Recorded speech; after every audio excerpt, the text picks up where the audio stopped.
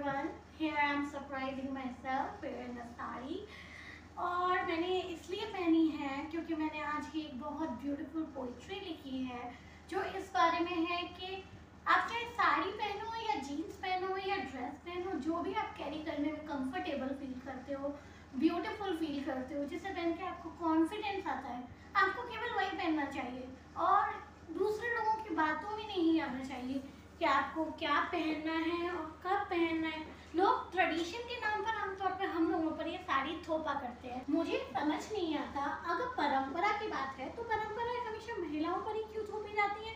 क्यों स्कूल में हमेशा लड़कियों के लिए सूट्स होते हैं और लड़के पैंट शर्ट पहन के आते हैं, जैसे वो वेस्टर्नाइजेशन नहीं है। अगर परंपराओं के नाम पे अगर ऐसा ही है, अगर हमें इसको साड़ी और लहंगा पहनना चाहिए तो आदमियों को भी रोज डेली लाइफ में धोती कुर्ता पहनना चाहिए।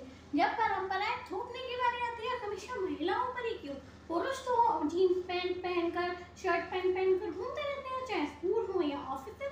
क्यों एक विमेन को ही कहा जाता है हमेशा साड़ी पहनो, क्योंकि ये परंपरागत है। जब परंपरा थोपने की बात आती है हमेशा महिलाओं पर ही आती है।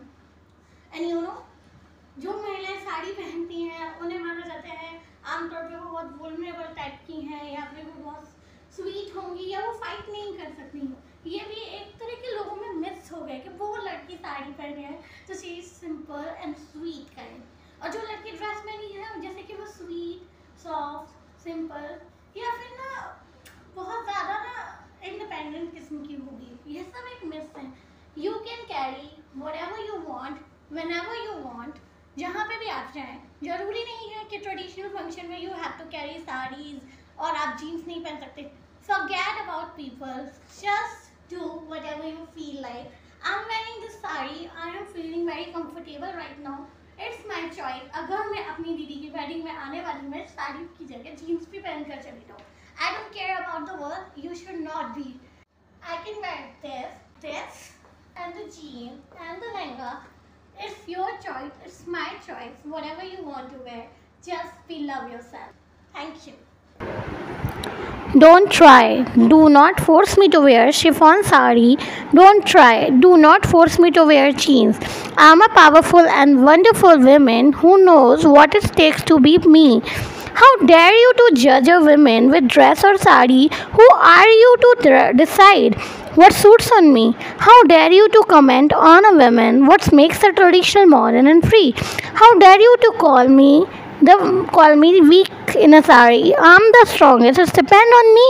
How dare you to call me faceless and shapeless if I love to wear shorts or jeans?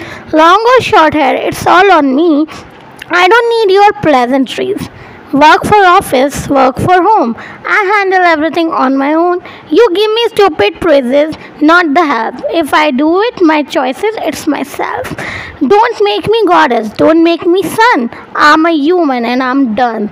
A man never wears a dhoti kurta in the name of tradition. Why it's all over force on me? When it's forced, it's always she. Swati Shukla, Smile Shubhomi, with the help of Not Perfect Art and Sakshi SKL02. Thank you.